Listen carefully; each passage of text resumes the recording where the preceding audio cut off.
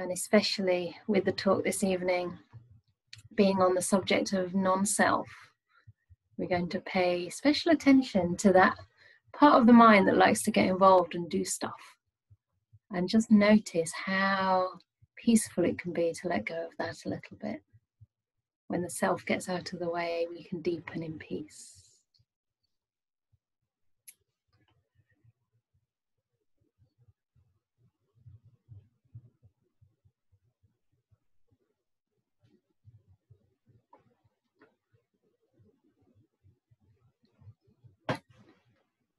So, closing your eyes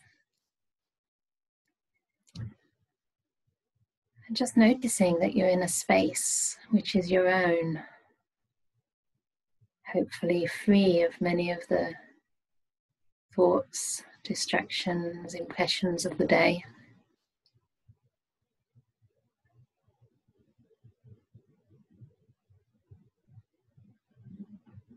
Sometimes it's nice to keep returning to the same spot to meditate so that the mind has that association. That this is a time you can go inside.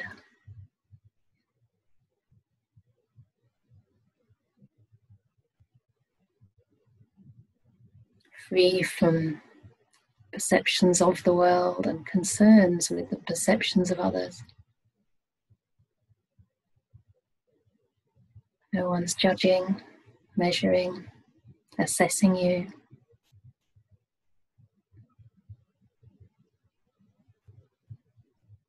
There's nothing to do or perform.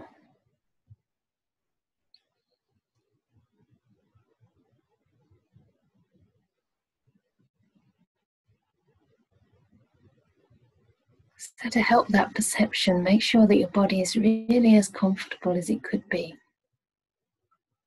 You may even wish to lean against a wall or use extra cushions. Maybe sit in a chair. Just see what your body really needs right now and respect that.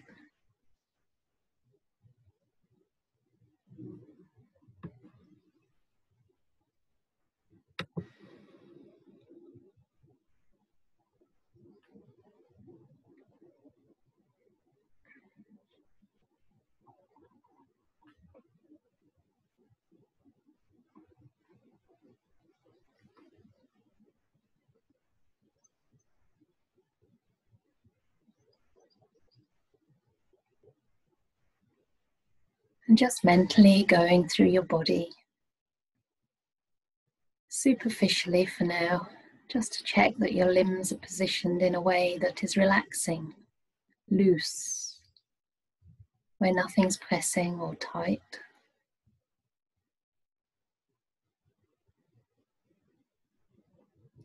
Sometimes it's only when we've closed our eyes that we can feel that we have a waistband or belt that's pressing into the skin. Or maybe we've brought those hunched up shoulders into the sit that we needed when we went into automatically when we were at the computer, but now you can lean back a bit and let some of that tension go.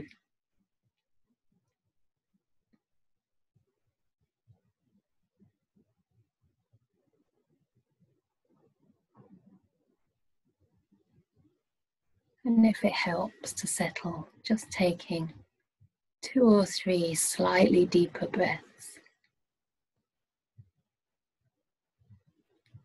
Noticing the energizing effect of the in-breath and a sense of relaxation and letting go as the breath is released.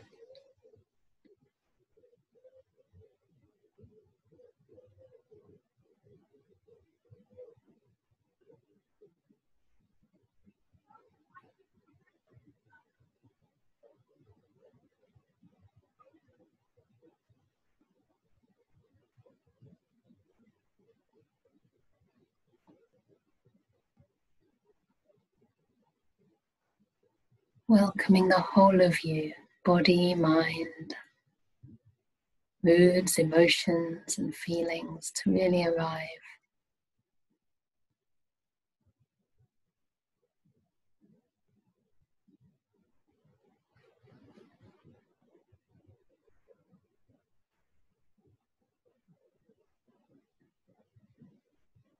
as though you were greeting a friend that you haven't seen for a very long time, who's been too busy to gain your attention, your care. Now you have that time to care.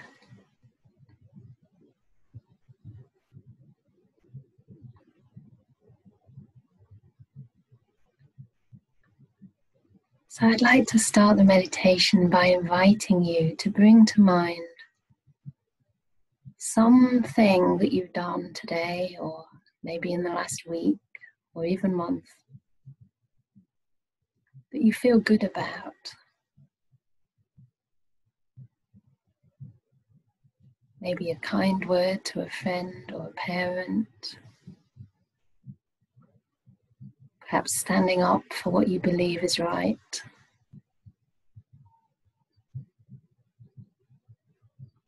Maybe for caring for people in hospital, if you're a nurse or doctor.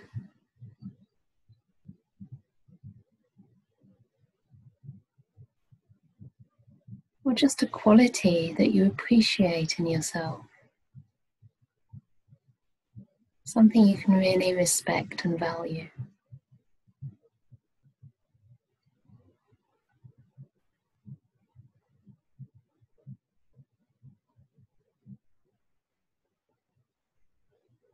And as you recollect that particular act or that quality, notice how that makes you feel.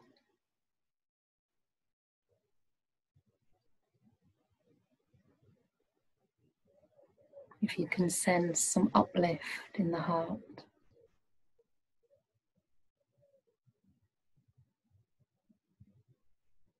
Maybe a sense of satisfaction that your life is going more or less in the right direction.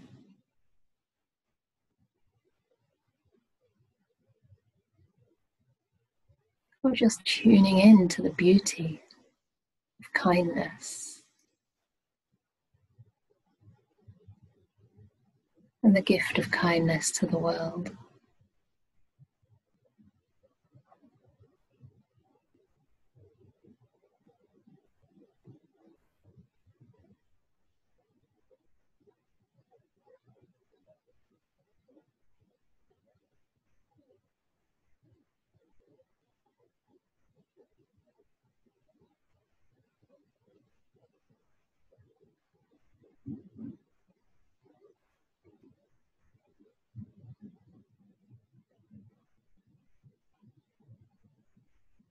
You might sense a slight softening of the heart.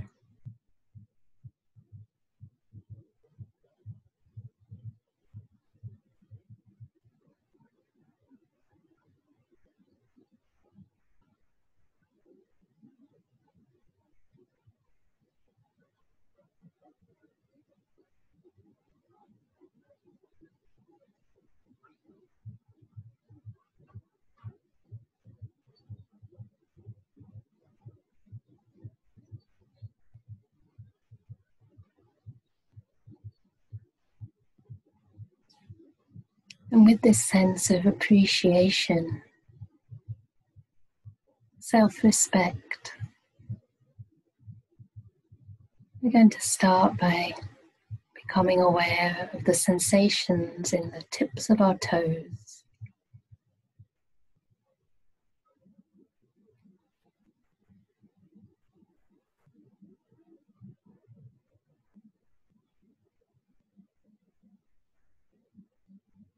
And allowing that kind awareness to spread at your own speed through the entire foot, either at the surface level of the skin, or if it happens naturally, deep inside.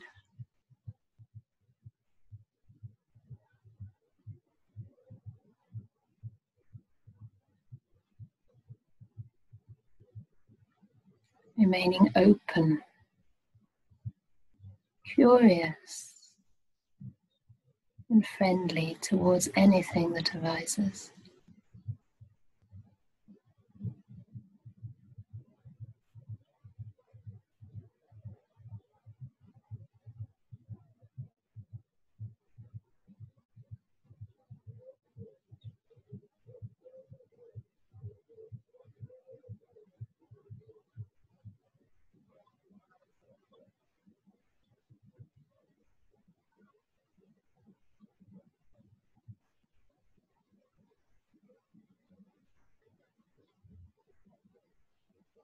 As you move up the legs into the knees, the thighs,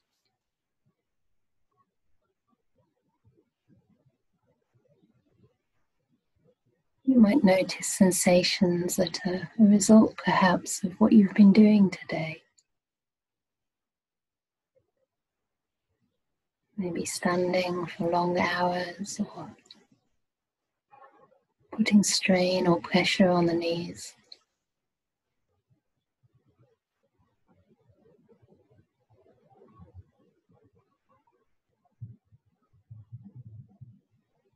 Recognizing that these sensations are just the product of conditions.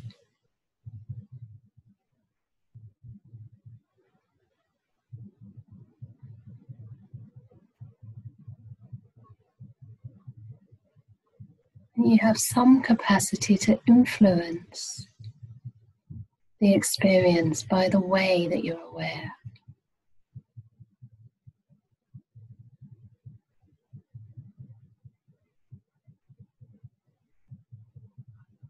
So see if you can notice how the body responds when it's met with kindly eyes.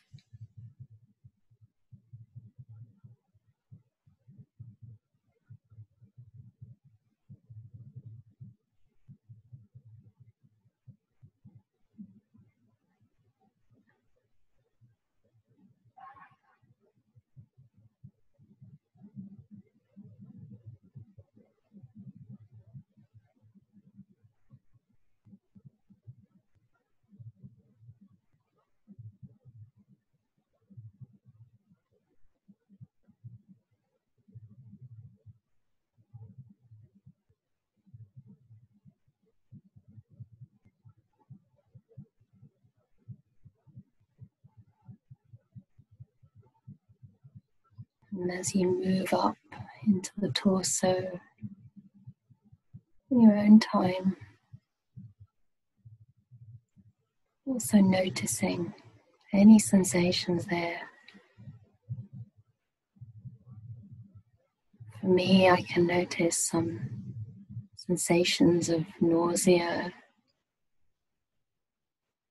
a little bit of bloating in the stomach area.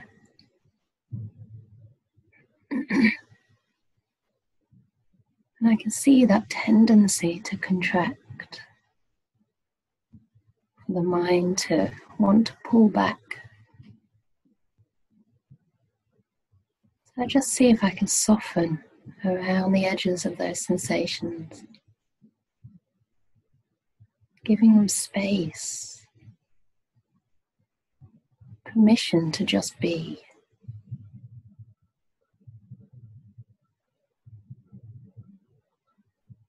Looking upon them the way a mother would look upon a child who's perhaps bruised their knee.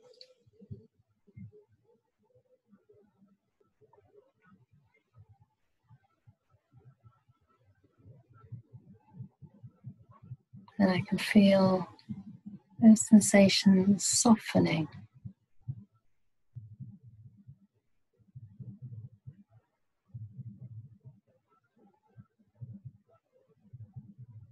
The mind expanding and becoming softer, more receptive, less reactive to these changing sensations that have nothing to do with me.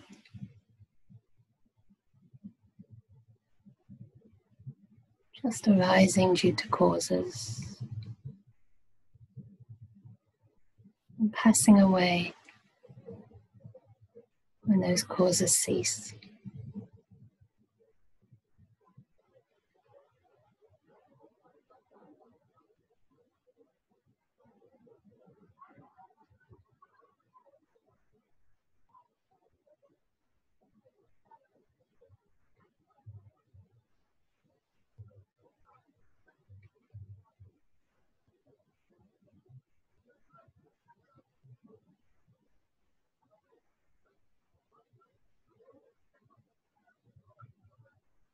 And as you continue your exploration through the torso,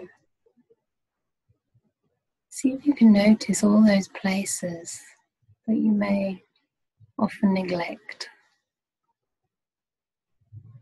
such as the sides of the ribs, the armpits,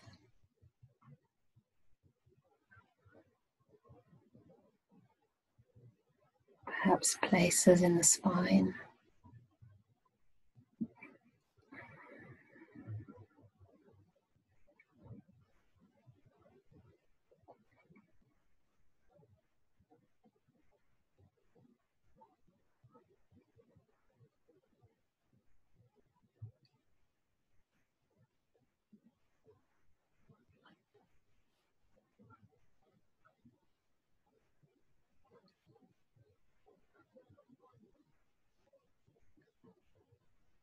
And see if you can notice your relationship with the experiences of pleasant, neutral, or unpleasant experiences,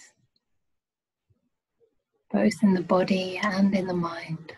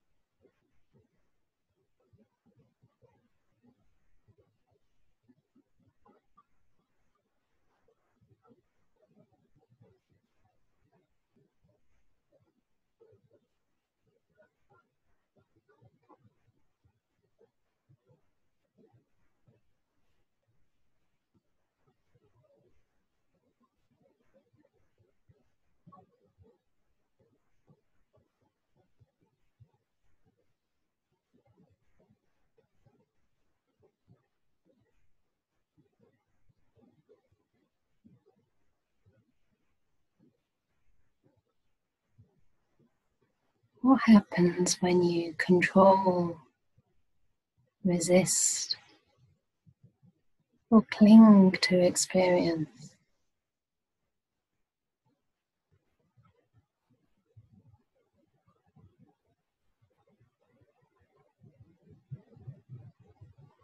And how peaceful is it when that can be relaxed? When the sense of self can just settle back into the mode of a passive observer, recognizing that whatever arises is just a product of conditions, without substance, without essence, or any core.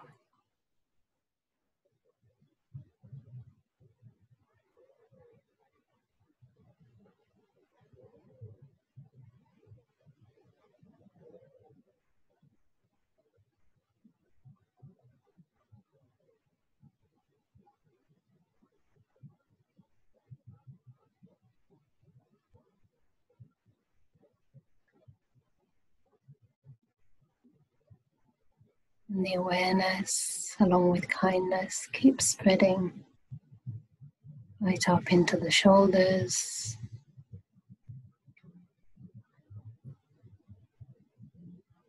and through the arms to the hands.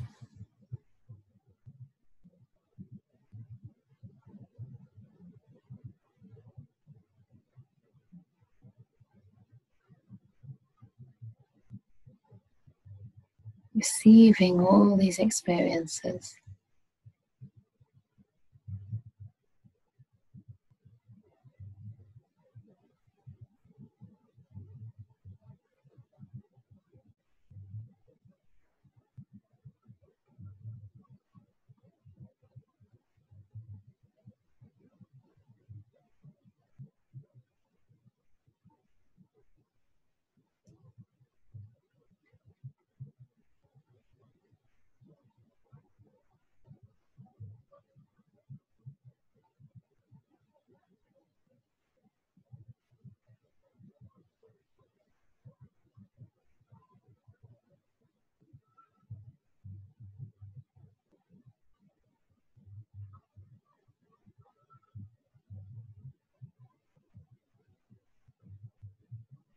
into the neck,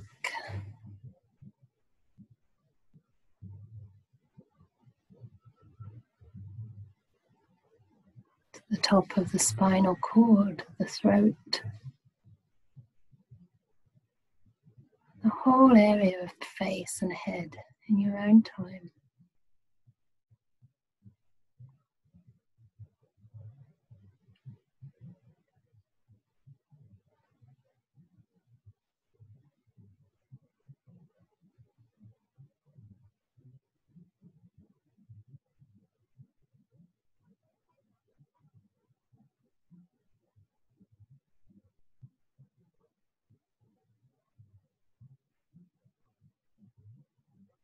The face and the head is often where we identify ourselves the most.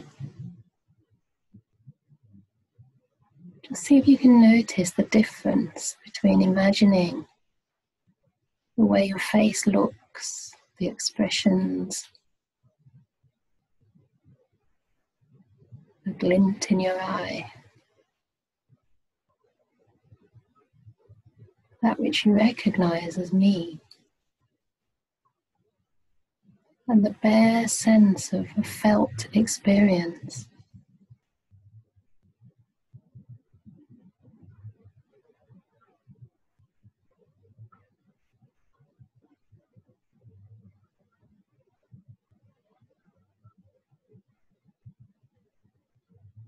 Maybe areas with clear sensations, other areas that are more vague.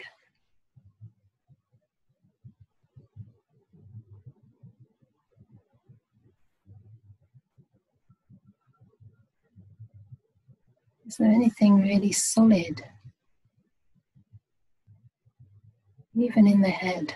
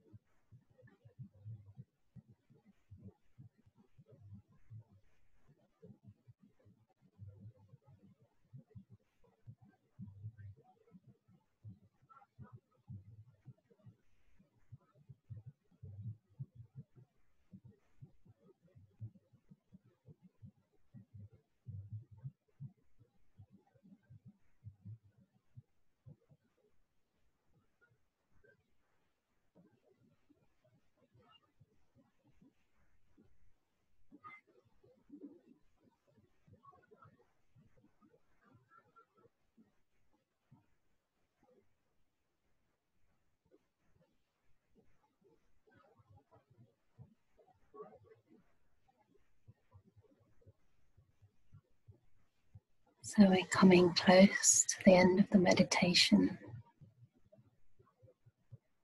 How does your body feel now?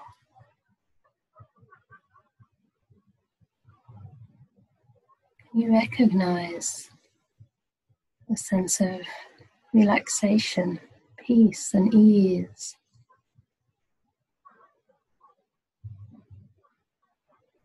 Compared to when you began?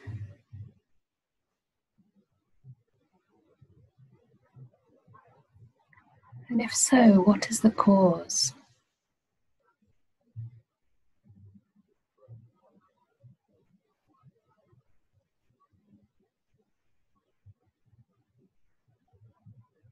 Was it something you made happen? Or did that settling, relaxation and calm arise when you just stepped back and got out of the way?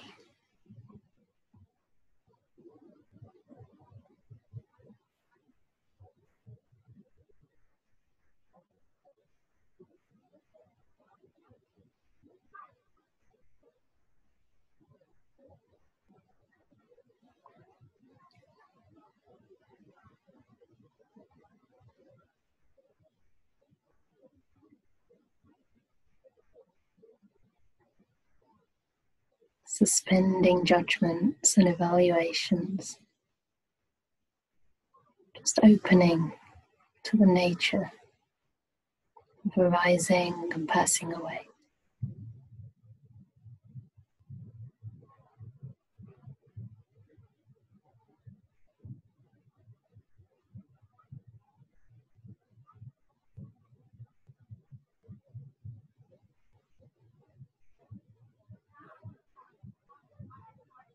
So before I ring the bell, I just invite you to smile into your body, smile into your mind,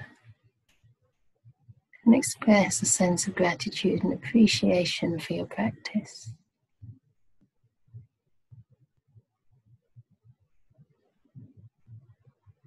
Recognizing this too as one beautiful, kind, and wise gift that you've offered to yourself and to the world.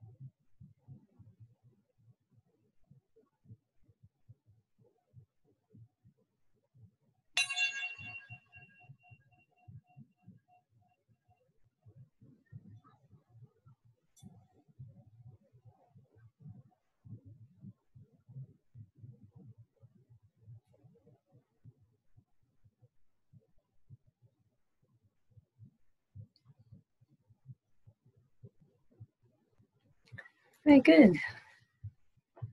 Can anyone hear my neighbours? Yeah. Some of you can. I don't know, I've never been here, you see, at this time of the year, but it's like the time that the neighbours like to have parties in the garden. And all our gardens are kind of back to back. I've got just a little courtyard, but all the others, because it's rows of terraces, so they're all sort of back to back. So we share. We share each other's music, unfortunately, which, well, I don't have much music except for the chanting, but they share their pop music and whatever else they play.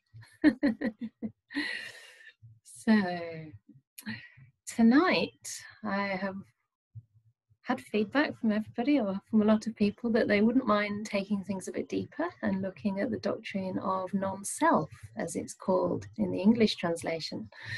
And so this is a deep teaching, but it's also a very profound and powerful teaching which has an effect on our practice. It can be experienced in practice and lead to a deeper sense of letting go. So I used to think, I guess, that the experience or the insight into non-self was a kind of breakthrough moment, you know, that signified the moment of stream entry. And I didn't really understand how it could work as a practice. So my focus was more on impermanence and watching things arise and pass away. But as I said yesterday in my little life depiction, one particular storyline to my life that I could give, there was still this sense of somebody there watching this whole thing, even though I knew that consciousness too was not a self. But I think it can be very helpful in this case to really go into the suttas and hear the Buddha's words on what it really means and how it can be applied, even in our meditation, as a way of looking, as a way of perceiving what's going on. Because it is the non-self and the insight into that that makes one a stream winner. And this is the breakthrough that we need to make. So my teacher Ajahn Brahm always says that he thinks it's easier to make that breakthrough through non-self than through something like impermanence. Maybe because it's easy to see impermanence to a certain depth, but then one tends to get stuck without the teaching of non-self. Because real impermanence means that things actually cease, things actually disappear. It's not only that they're arising and vanishing, they're actually ceasing entirely. So I wanted to talk from the Buddha's suttas because I think it's better than speaking from my own limited experience into this, the depth of the insight.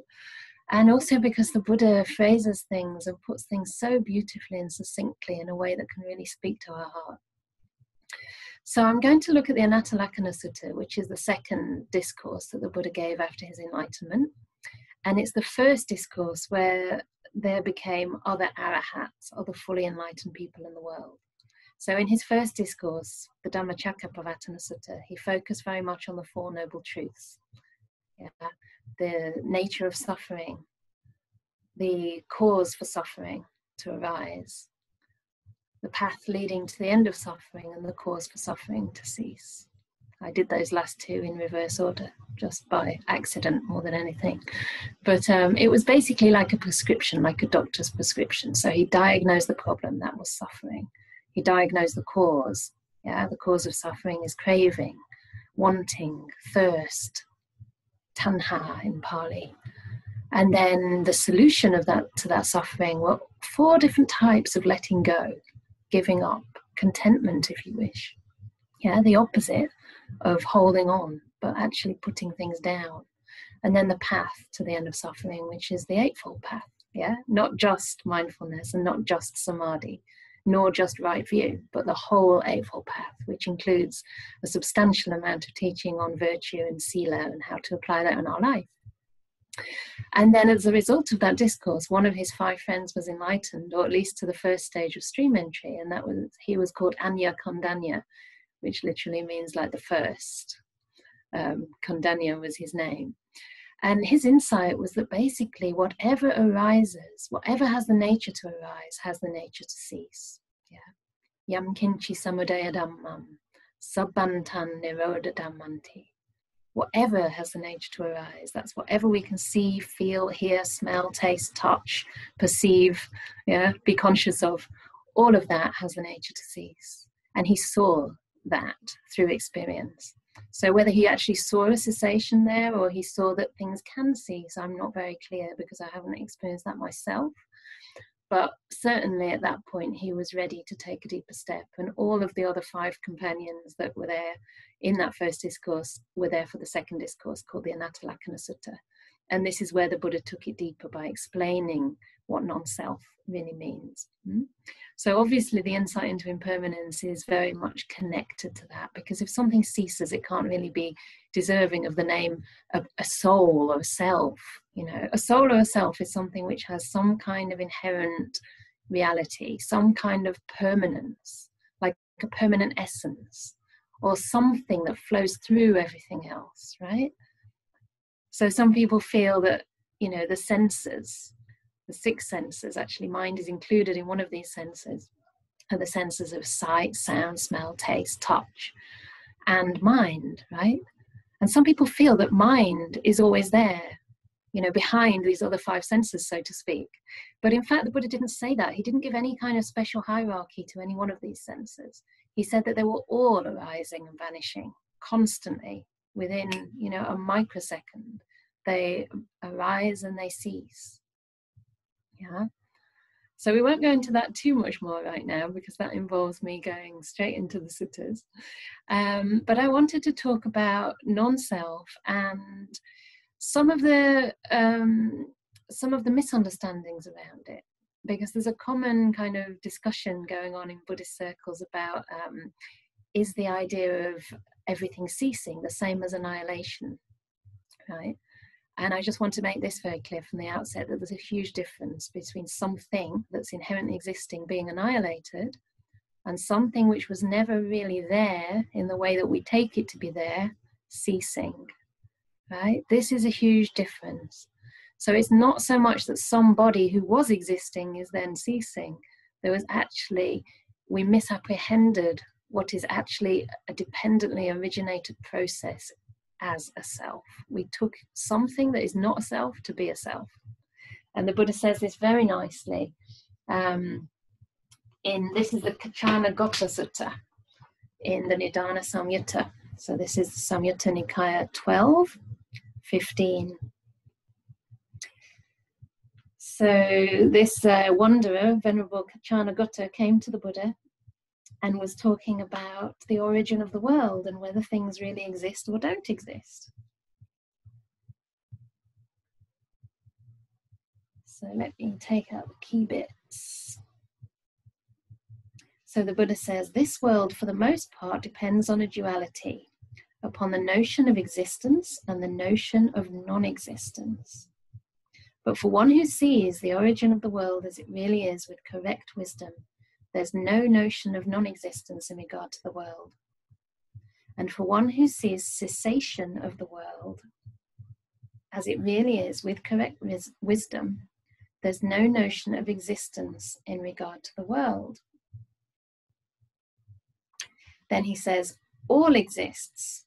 This is one extreme. All does not exist. This is a second extreme. Without veering towards either of these extremes, the Tathagata, which means the Buddha, teaches the Dhamma by the middle. With delusion as a condition, volitional formations come to be. With volitional formations as a condition, consciousness comes to be. And from consciousness, is it vijnana paccaya nama rupa, name and form come to be, or mind and mental objects, if you like. And from mind and mental objects, the sixth sense consciousness has come to be. From those sense consciousnesses and their respective sense doors, and the consciousness that arises at each sense door, contact produces feeling. Feeling comes to be. And with feeling there, we talked about this last week, with Vedana present, tanha, craving, clinging, wanting comes to be. Yeah, and with wanting, of course, grasping, which is often translated as attachment. From attachment, birth or renewed existence, and from existence, old age, suffering, death, sorrow, lamentation, pain, grief, and despair. And at the same time, he's talking about the reverse process of dependent origination. So with the abandoning of ignorance, with the cessation of delusion, all those other subsequent factors cease, because you pull the rug out under everything. And he says, such is the cessation of this whole mass of suffering. So here he's saying that there's not nothing, nor is there something, but what there is a process of dependent arising. Yeah, one thing conditions the next, and so this whole mass of suffering arises based on delusion. And this is very important because this shows us a little bit where we can start to break the chain. And as we discussed last week, one possibility is to start to work at the level of sensation and break that conditioned tendency to react to things with craving, either craving for or craving to get rid of. But another place, and perhaps an even deeper place to work on weakening that whole chain, is at delusion itself. And for this, we need to actually start to overcome the 5 hindrances, which are nutriments for delusion. Yeah? So the Buddha didn't say delusion has a first cause, but he did say there were things which nourish delusion, and they're the 5 hindrances. So this is why the practice of samadhi is so important, because it's only through really deep samadhi that we can really abandon those hindrances, at least for a time, and have a chance to see things as they really are. So having talked about that and about this ongoing discussion between existence and non-existence, I want to get into the Anatta Lakkhana Sutta and talk about how the Buddha describes non-self. So last week, as I mentioned, we went into the Vedana, which is one of what the Buddha calls the 5 components of existence. Yeah, and these 5 components or aggregates are supposed to describe the entire world of mind and matter, right? So the world in this context means the world as we experience it, our own world of experience. So there is the body, there is feeling, there's perception, mental volitions or mental reactions, reactivity, if you like. Sometimes Ajahn Brahm and Ajahn Brahmali call this will, or for shorthand they call it the doer. So it's that part of the mind that does, that reacts, that's always involved, producing, fabricating, and getting, sticking its fingers in all the time. I'm sure we all know very much about that doer and how it interrupts the process of peace. And then the last one is the consciousness. And as I said, this consciousness relates to all of the 6 senses. So it's not only mind consciousness, it's also eye, ear, nose, taste, and body consciousness. Yeah. So here we go. This is from the Canda Samyutta, Samyutta Nikaya 22, and the characteristic of non-self is number 59. You'll notice here that it's called non-self and not self. And I think this is another important point to make at the beginning, because the Buddha didn't say there was a true self. He's not saying that these things are not self, but there's another self, a real self that you can find somewhere else. There is no reference to anything that he would describe as a self anywhere in the suttas. So the idea of not self, I feel, can be misleading, because it can give the idea that, okay, well, this is not self, but perhaps there's something that is self. And that can lead to the line of inquiry, who am I? Whereas if you say non-self, and you recognize that the Buddha's going through the whole of possible existence, anything you can call a component of existence, and saying that none of this is a self, then the question becomes, what do I take to be a self? Do you see the difference? So we're not looking for some kind of self that we haven't yet figured out what it is. We're actually looking to eliminate, or to, let's say, overcome delusion, wrong ways of taking things which are not a self to be a self. Yeah? So we're looking at all those areas where a sense of self can dwell. And the first one, of course, is the body. So the Buddha says, bhikkhus, and this is addressed to monks, but it could equally be addressed to bhikkhunis. Some people say that that includes bhikkhunis, because bhikkhus were the senior members of the Sangha, so the Buddha always addressed the senior most members. Form is non-self. If form were self, this form would not lead to affliction, and it would be possible to have it of form. Let my form be thus. Let my form not be thus.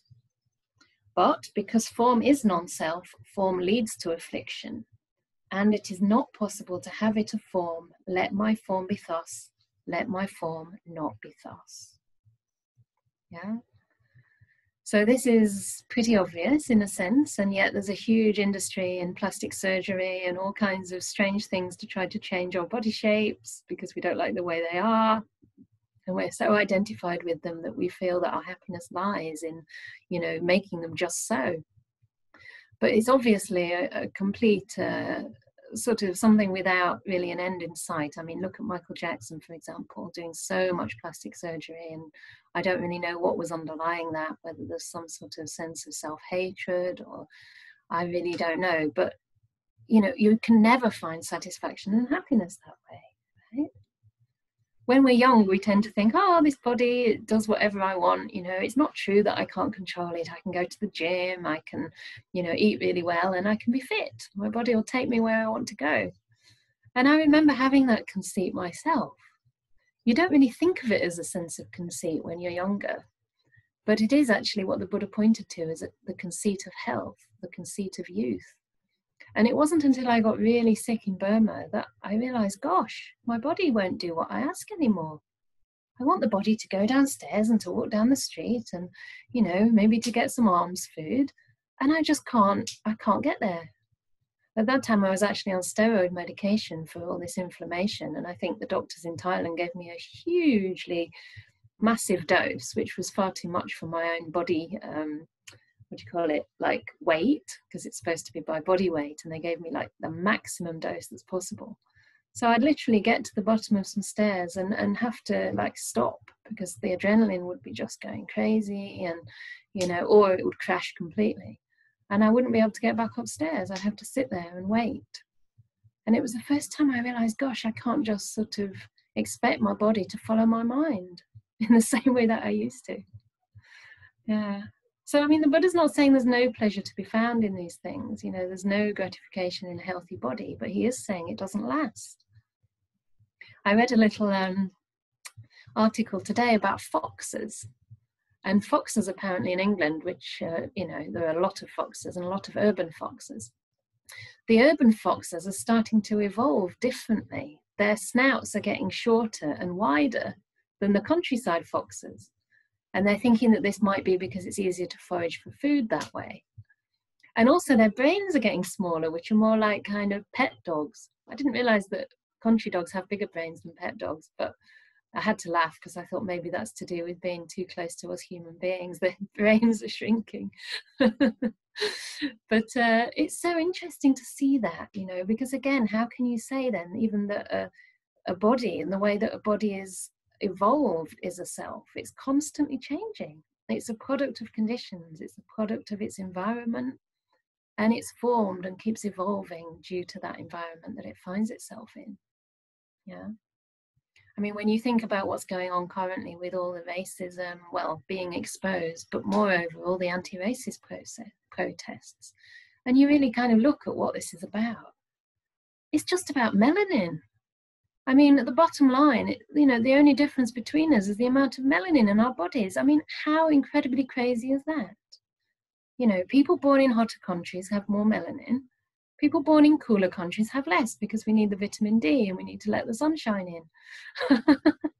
Right? I mean, I always used to joke in India about my skin being pretty hopeless because I just burn like anything. And actually, since then, I actually got a melanoma. So, you know, I would probably prefer to have darker skin. I think it not only looks nicer, maybe I'm not allowed to say that, but it's actually, you know, more adapted to warmer climates, right?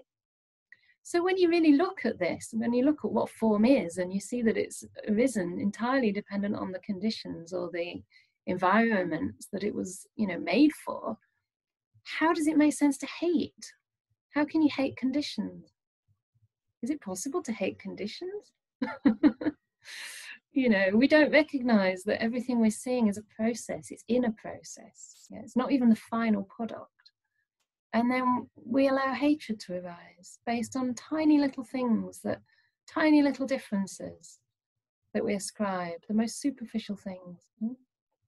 Most often, I think it's fear of the unknown, but also that we're looking for something to hate.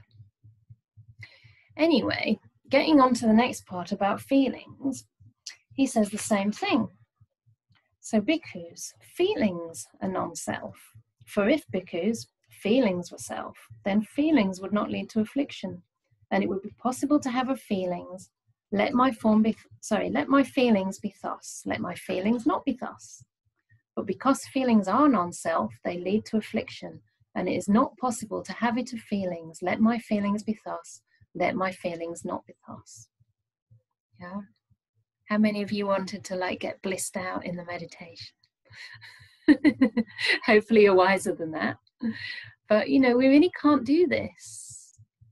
I thought I was getting healthy because, you know, some of the bacteria had started to reduce a little bit in my stomach. But now I'm on this different medication and I'm getting very unpleasant feelings throughout my body and mind, actually. You know, they're sort of going into my head like toxic headaches and making me very, very tired.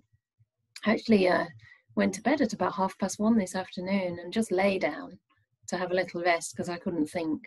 And at 3:30, I kind of came around like, wow, where was I? Because of this feelings in the body, you know, and the way the body's responding to the medication again, completely out of my control. So feelings never give you enough pleasure. We can't rely on them. And again, the Buddha said there is a gratification there, obviously. But he likened that gratification to a dog that's looking for a bone with meat. But all the dog finds is a bone smeared with blood. Yeah? And this is similar to looking for feelings to satisfy us. You know, sometimes they have a sense of, oh, this is something pleasant, maybe this can last, maybe this means my life's going well, or my relationships are going well.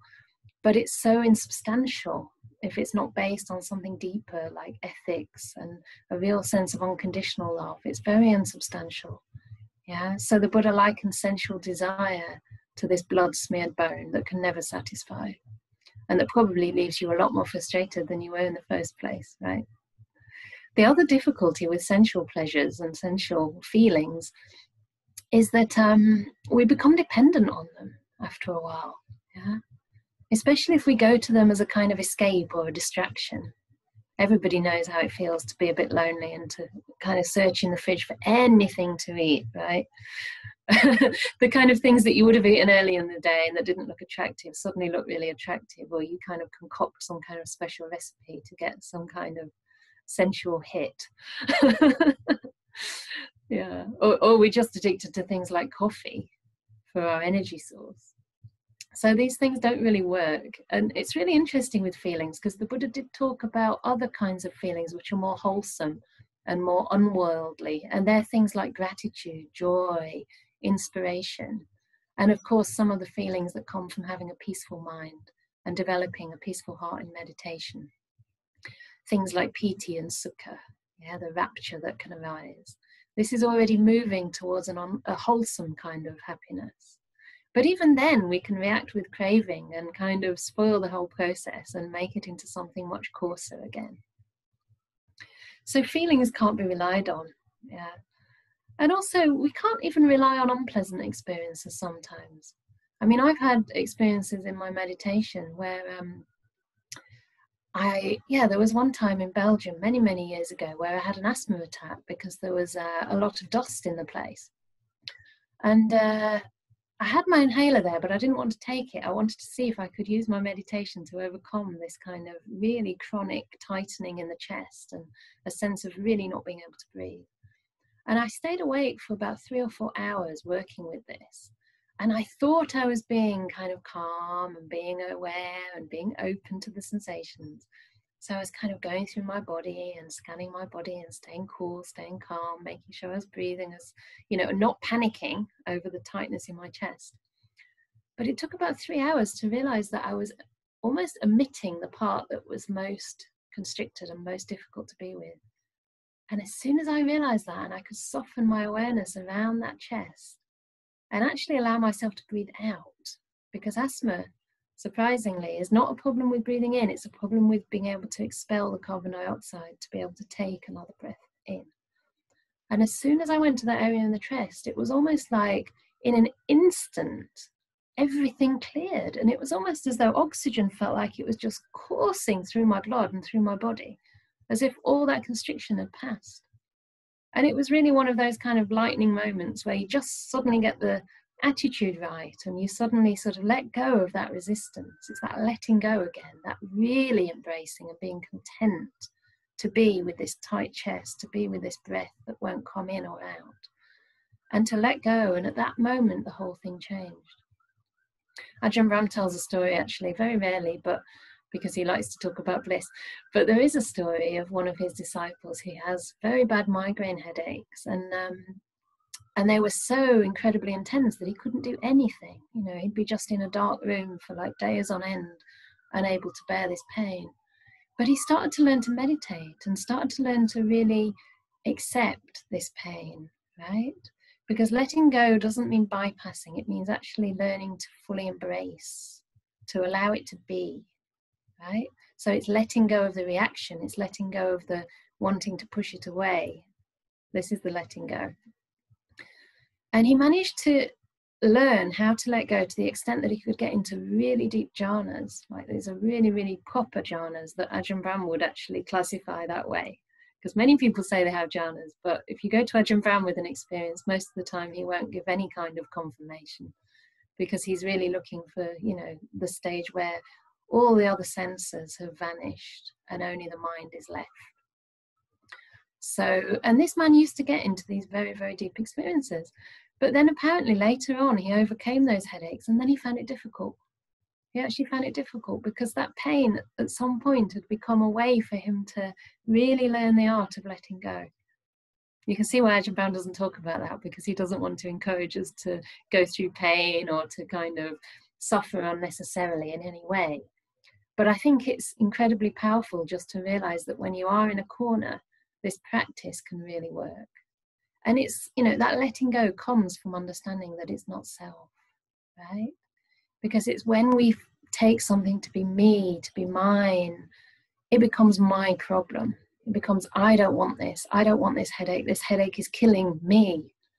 But when we can see, oh, this terrible pain has arisen, can I just let go? Allow it to be there, get out of the way. Suddenly in an instant, it vanished for this particular person, which I found really interesting. So the Buddha continues and goes into perception, the next of the 5 khandhas. And he says, bhikkhus, perception is non-self. For if bhikkhus, perception were self, this perception would not lead to affliction, and it would be possible to have of perception. May my perception be thus. May my perception, let my perception not be thus. But because perception is non-self, it leads to affliction, and it is not possible to have of perception. Let my perception be thus. Let my perception not be thus. So again, this is pointing to the fact that perceptions are conditioned. We see things a certain way because we've been taught to see it that way. You know, my political views, my sort of ethics, as much as I'd like to take credit for them, because obviously we all think our ethics are the best and are correct, right? Nobody thinks they have wrong view or wrong ethics. I'd love to take credit, but I must give credit to my parents who raised me a certain way. You know, to the newspapers maybe that they read at the expense of other newspapers, which I'm very glad they didn't. But maybe they have to take the credit from theirs, who knows? And what is passed down through genes, what is passed down through upbringing and the people we've been around. So the way we look at the world, the way we perceive ourselves and others is not reliable. It's impermanent, it keeps changing. And so how can we say that that's a self? You know, often we judge ourselves, I judge myself, my intelligence by the way I can perceive. And to a certain extent, there's a truth in that. You know, perception is malleable, it can change and it can be molded into positive directions, right? Some perceptions are more conducive to overcoming the hindrance of perceptions. And the Buddha gives a big long list of perceptions in the Girimananda Sutta. I think it's in the Anguttara Tens. And he talks about different ways we can perceive things through the lens of impermanence, through the lens of non-self, through looking at the ugly nature of things, or through looking at the beautiful nature.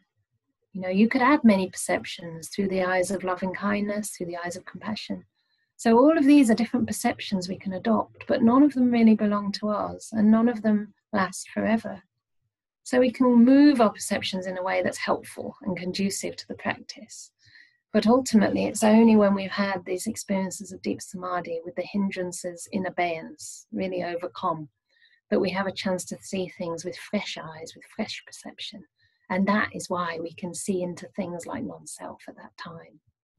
Because we simply can't do that without clearing our habitual ways of looking, you know, getting those out of the way. As long as we experience the hindrances, there's like a veil or a curtain in front of our eyes. You could also say it's like looking through a windscreen that's kind of mucky. You know, you think you see a tree or you think you see a bush, but you're not really sure. Or you see something on the road and it looks like a snake, but it's actually a rope because the windscreen's messy. Just letting someone in who might have dropped out. So perception really can't be trusted. And for me, that is such a big relief. In the past, I used to be quite worried about what people thought of me, you know, like, am I pleasing people? Is what I'm saying like making sense? How am I going to turn up in public? This is a terrible thing to have to do. And actually with this project, it's been great because it's really challenged those things. And even before then, I mean, even just asking questions, say at another talk, I was asking questions at one of Ajahn Brahm's talks once, and I went overboard and asked too many questions. And at the end, I felt really mortified because I thought, my goodness, I've taken up all the time and I've been one of those really annoying people who just won't let anyone else have a chance. So I started asking. I apologized, first of all, to Ajahn Brahm. And he just said, oh, no, you're just interested. You know, that's his perception, non-fault finding in any way. Always looking at the beautiful motivation for whatever you do. And then I spoke to someone else and they said, yes, well, it's good that you know it. And I was like, oh, okay. And then I got kind of curious and I thought, well, I better apologize to a few more people because maybe people really were upset. And everyone I spoke to had a totally different interpretation of that situation. Some didn't even notice that I asked a lot of questions. Some said that the questions were great and they were really inspired. Others said, yeah, I like it when people ask questions. Yeah, it doesn't bother me. And it just really pulled the rug out of this kind of believing in what people think. And then I thought, if all these different people have a different perception, and even their perceptions are not reliable, imagine how many different perceptions they might have on different days. I mean, I know that on some days, I can see the best in a person. On other days, all the things that irritate me about them arise. So my perception of another person is constantly changing.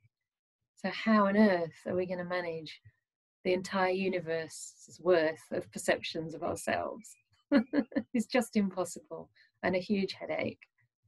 So at the moment, I'm feeling like I don't like to be criticized. I won't say I like it, but I'm much, much less sensitive than I used to be. And one of the reasons is because I know I'm doing my best. I'm aligned with my best intentions, you know, and I try to put my values into practice as far as I can, given the conditions, right? Given the input from my teachers and the particular conditions I find myself in. I'm doing my best. So where's the point in worrying about conditions, about criticism, really? There's a little joke that Ajahn Brahm sometimes says, and I love this. He says, for the first 30 or 40 years of your life, you're worrying about what people think of you. Then for the next sort of 20 or 30 years till you're about 60 or 70, you think, I don't really care that much what people think of me. And then for the last years of your life, sort of 70, 60 plus, sorry, you're not going to die, anyone who's over 60, but you know, it depends how wise you are. If you're really wise, you figure it out earlier on. Then you figure out, oh, actually, no one was thinking about me anyway.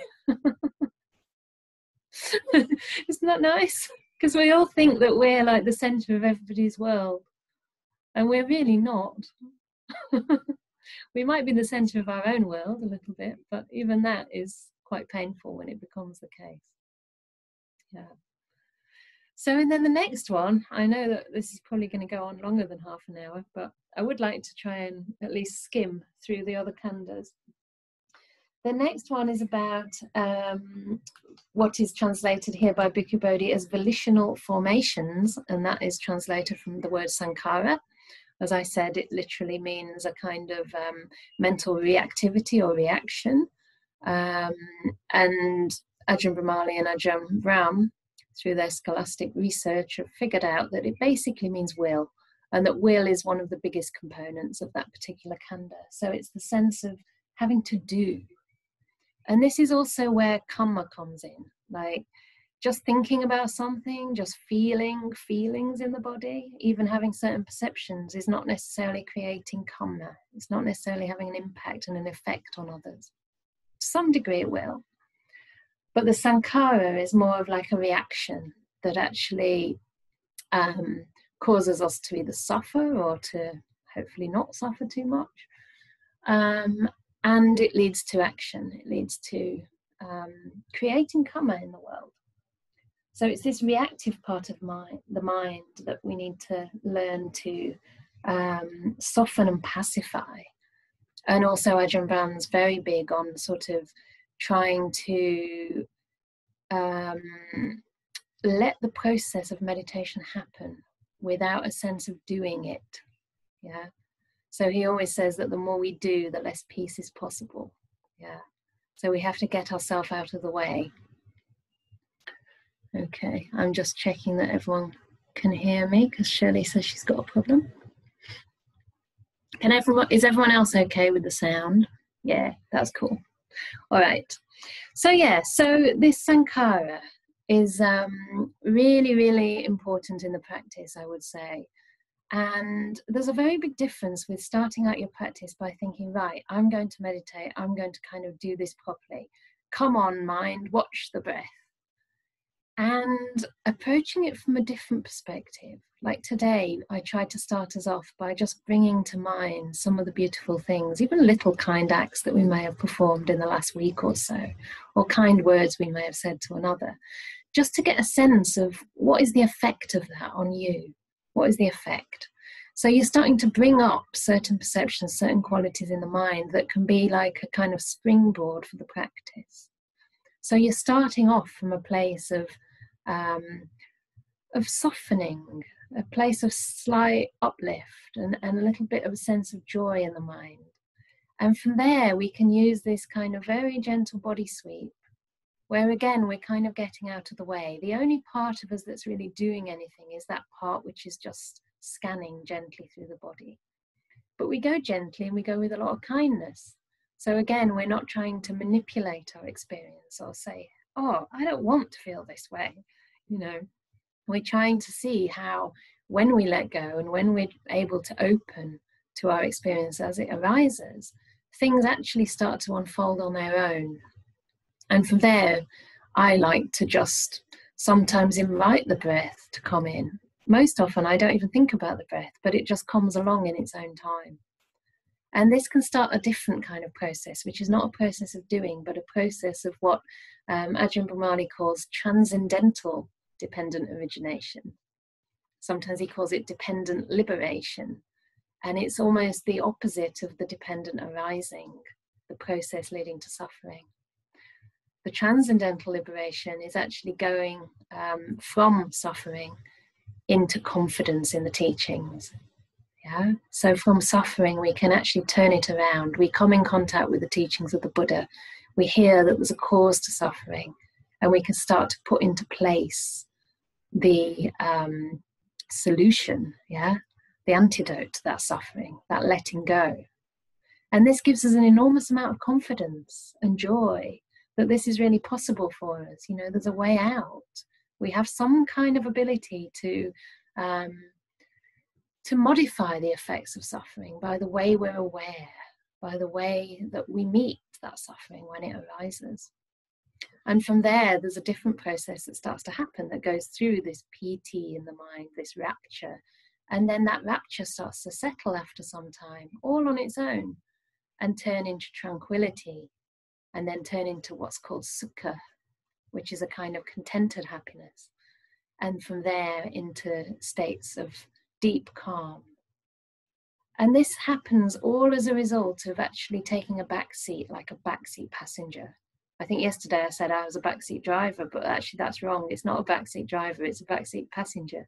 So you're just looking out the window and you're seeing these different emotions, these different feelings passing by, and you're just resting with them, opening to them, and trusting this process to unfold. So this is a very, very different process from coming into the meditation with a sense of self, wanting to fix things up, even wanting to improve ourselves, yeah?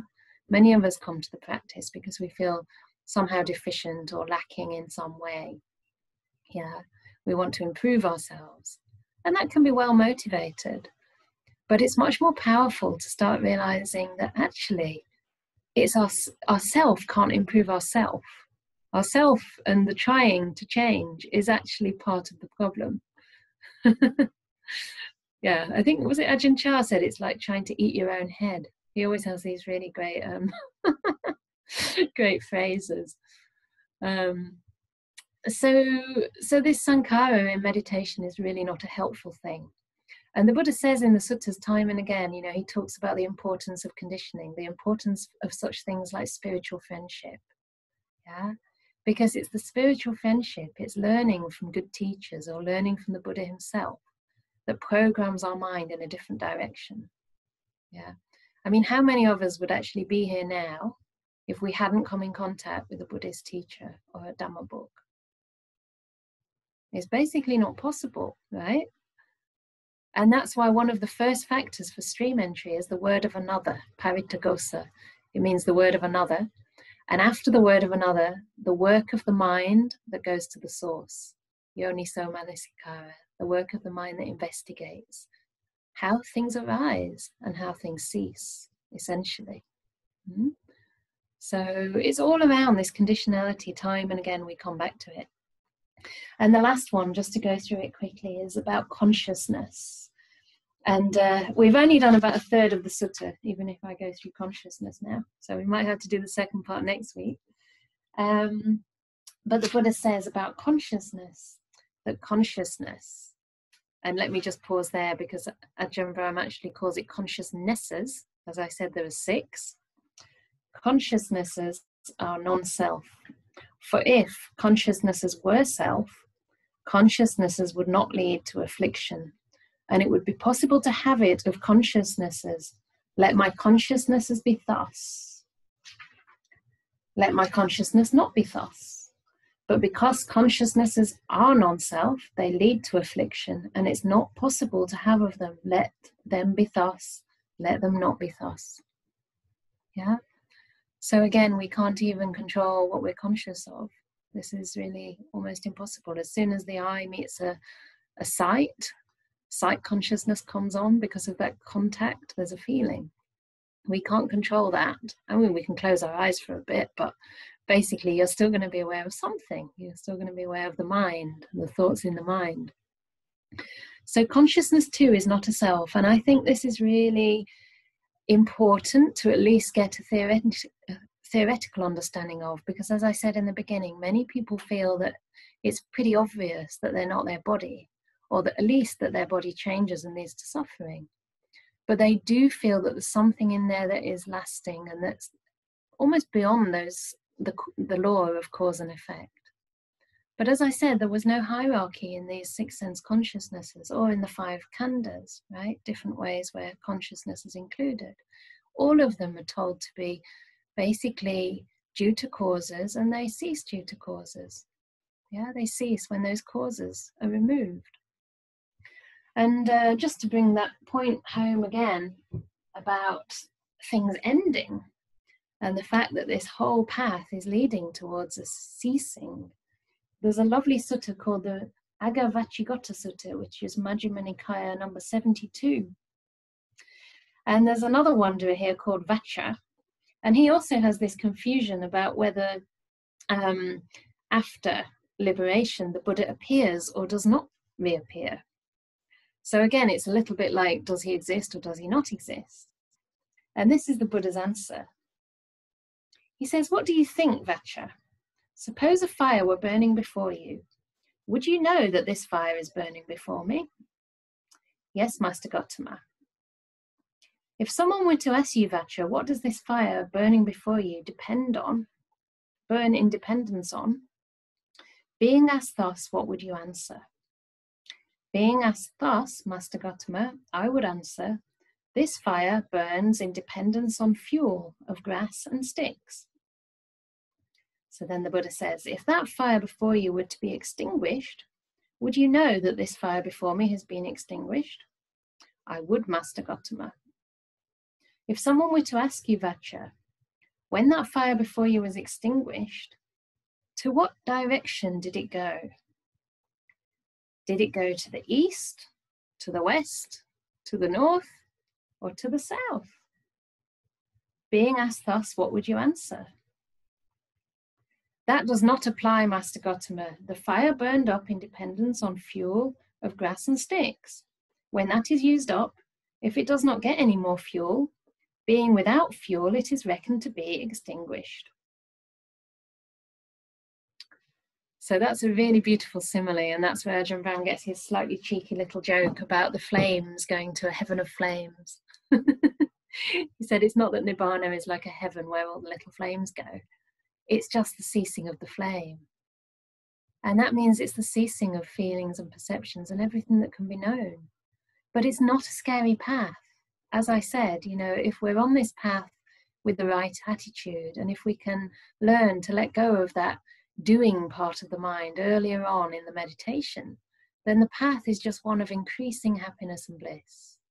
You know, and we start to see through practice that the more we're able to let go, the more this deeper sense of contentment and peace can actually arise. It's almost as though we have to clear something away for something much more profound to emerge. And that something is this kind of constant craving and grasping and sense of self that wants to be involved, that wants to stick its fingers in and mess things up. I've experienced that so many times in my meditation, you know, as the samadhi is starting to deepen and things are happening because I'm letting go. And then this little part of me wants to see, ooh, what next? Ooh.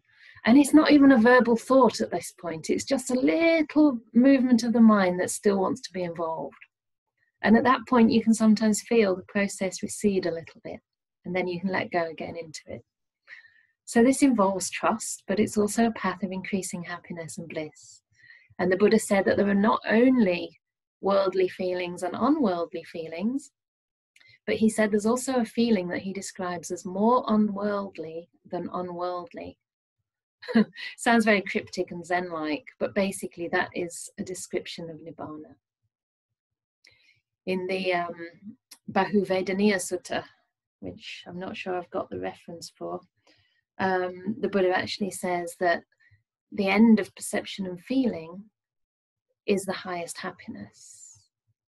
And in another sutta, his chief disciple Sariputta says, well, how can, somebody asks his chief disciple, how can it be the highest happiness when there's no perception and there's no feeling? And Sariputta gives this wonderful answer. He says, it's precisely because of the absence of perception and feeling that it is the highest happiness. So I can't explain that to you. The Buddha can't even explain it to us, really. But I think it's beautiful to hear these teachings and to just get that sense that there's something beyond these 5 khandhas. There's something that is not a sense of self. And that by giving up that sense of self, sorry, not that there is something that's not a sense of self, but that by giving up this identification with the process and, you know, by understanding that what we take to be a self is not really a self, it's not really worth holding on to, it's not worth clinging to, we can gradually let it go and open the way to the highest happiness of Nibbana. So, this is not an easy topic to talk about because it's so enormous, but I hope that at least I've talked a little bit about the first part of that sutta, and I would invite any questions at this point because there's a lot more that could be said, and if there's interest we can continue a bit next week.